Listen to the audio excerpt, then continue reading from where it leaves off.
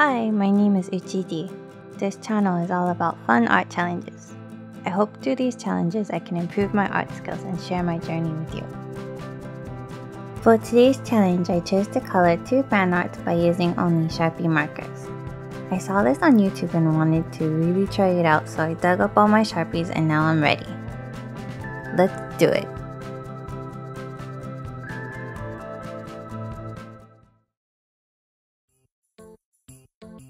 Okay, so up until now, I've only ever used Sharpies for labeling stuff or writing words, and this is the first time I will be coloring something with Sharpies. Before coloring the actual art pieces, I wanted to test out how they color and blend. Here, I am doing a quick stroke test on different papers. The left one is marker paper and the right one is a regular sketchbook paper.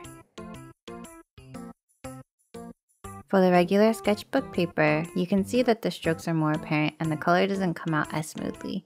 So, of course I went with the marker paper for further testing. Now I am doing a blend test of cool colors, warm colors, and complementary colors in dark and light shades.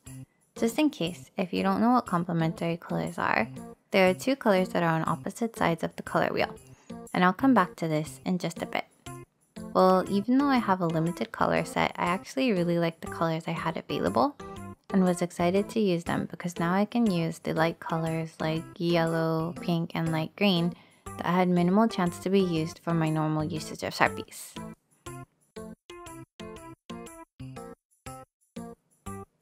Back to the complementary colors.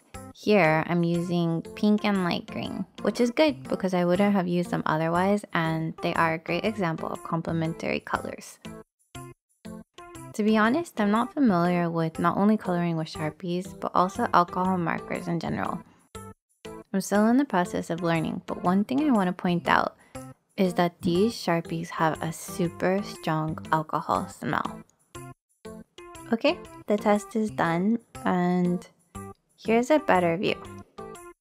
I think as long as the colors are similar, their blending isn't so bad, but they definitely don't perform well when blending complementary colors.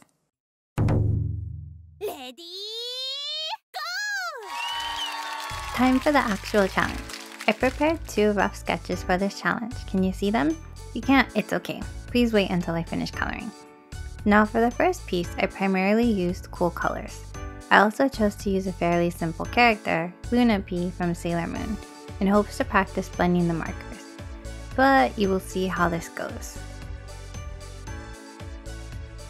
To start off, because I was scared, I decided to color from the ears with the purple-blue combination, and surprisingly, it didn't come out so bad for now.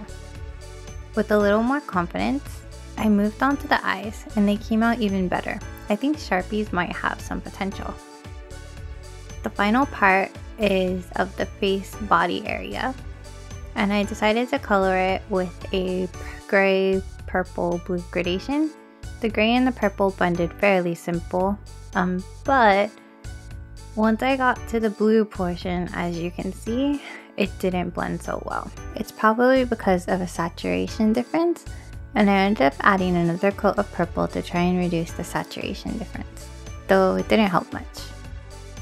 Now for the second picture, a quick sketch of Chibi Moon Chibi Usa, and I'm hoping it comes out much better. I went with a pink red ultra thin Sharpie for the outline, which came out to be thicker than I was hoping for. I mean, it looks like a lot thicker than the normal 3mm fine liner pen that I'm used to. Anyways, let's move on to color with warm colors. Based on the last picture, I was really excited to do the gradation of the eyes, so I jumped right into it. And I'm happy with the red to pink gradation result. I continued to color the small parts to test out colors, and then started to color the bow.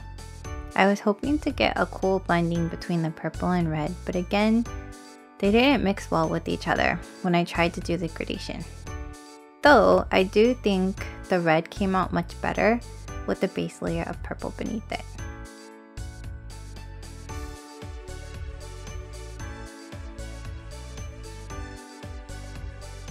Going on to the hair, I used the yellow for the highlights and tried to blend it more smoothly with the pink by using a peach color.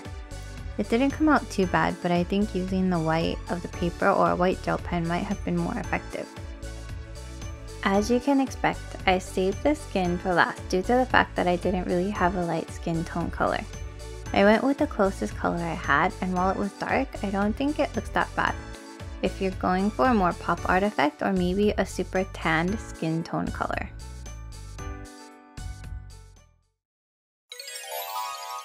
Let's see both finished pieces. It took a little more than 1 hour to color them. Considering it's my first time coloring with Sharpies, I don't think it's that bad. But I also think I could have done better if I pre-tested more blending combinations prior to coloring. Let's see each piece a little bit closer. As far as the solid coloring, the colors are vibrant and with a marker paper will come out without that much streaking.